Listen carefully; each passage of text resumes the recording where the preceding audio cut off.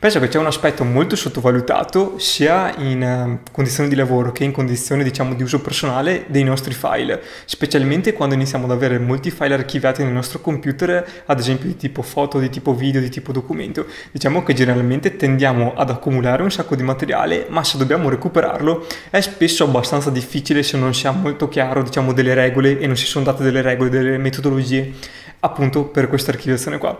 Oggi vorrei provare a darvi una mano su come organizzare al meglio il materiale foto e il materiale video, non limitandoci solo all'utilizzo, diciamo, dell'Explorer o del Finder del nostro computer, ma utilizzando un programmino che si chiama ADOBE BRIDGE, che ci aiuterà tantissimo nella selezione, nella conservazione e soprattutto di un'archiviazione corretta dei nostri file.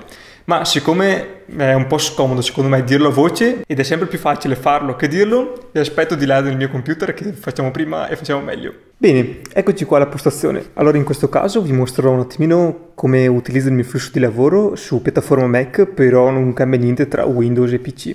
Allora, il grosso limite cos'è? Che quando iniziamo ad usare l'Explorer praticamente, quindi o il Finder del nostro sistema operativo, banalmente vediamo un elenco di file in maniera abbastanza disordinata, cioè noi vediamo un ordine a livello alfanumerico dei file, ma facciamo un attimo fatica a capire ad esempio un materiale migliore rispetto ad un altro, ad esempio se io preferisco questa foto rispetto a questa, come posso fare per organizzare al meglio i miei file? La piattaforma Apple in verità è un po' più intelligente perché mi permette di assegnare delle etichette colorate, ma secondo me questa cosa qui non è sufficiente.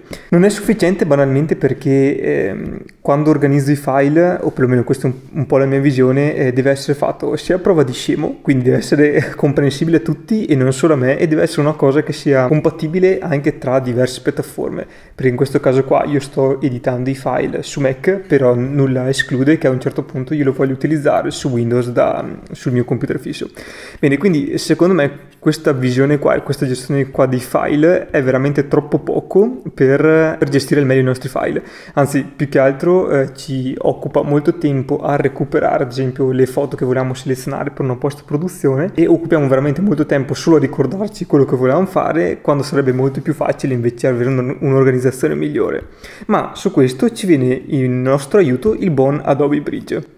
Come vedete sono già entrato nella cartella, anzi rifacciamo un attimo il percorso, quindi computer, scrivania, video organizzazione file, ecco qua.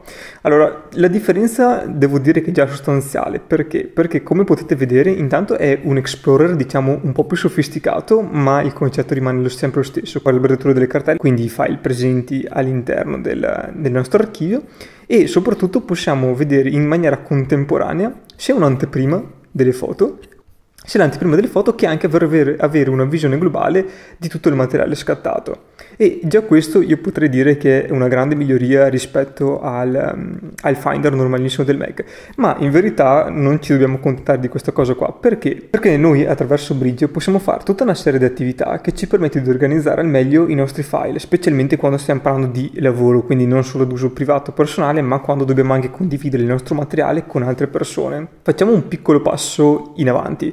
Allora, come vedete, questo qua è un file CR2, quindi è un RAW scattato con una macchina Canon, e attualmente non c'è differenza di organizzazione tra un file e l'altro. Quello che io posso fare semplicemente con Bridge è andare nella voce etichetta e, come vedete, tipo posso dare una valutazione per stelline.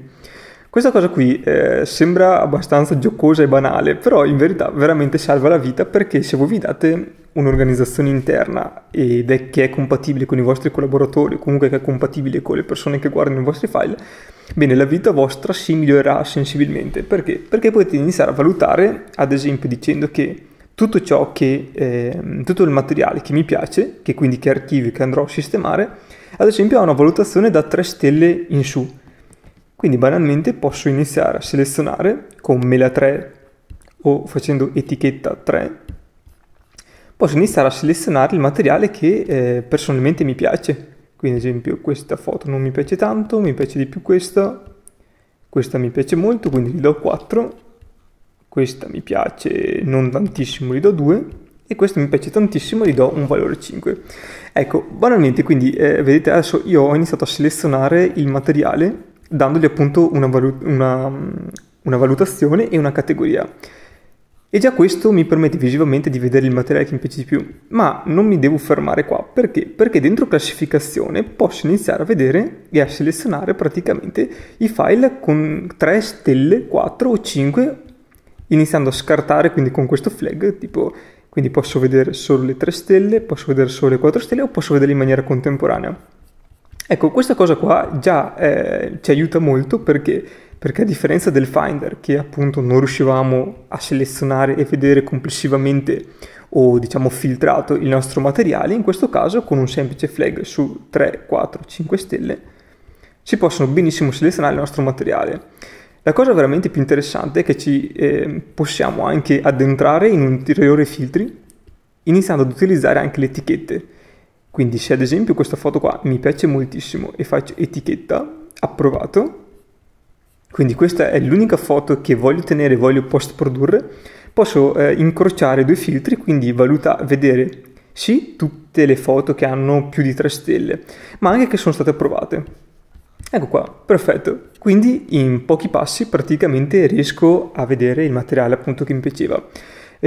Questa cosa qua ha senso quando si inizia ad avere un archivio fotografico molto importante. Adesso noi lo stiamo ipotizzando su 11 foto, però mettete il caso che ne avete 11.000 ad esempio, ecco, direi che ricordarsi le foto che ci piacciono, le foto che non ci piacciono, risulta essere molto difficile, e soprattutto anche se si utilizza la stessa regola per il proprio archivio, magari lavori per anni e anni di lavoro, questa cosa qua aiuterà tantissimo, perché con una semplice leggenda e con un semplice filtro riusciremo sempre a trovare le foto che avevamo ritenuto in quel momento migliori, e soprattutto sono sempre recuperabili.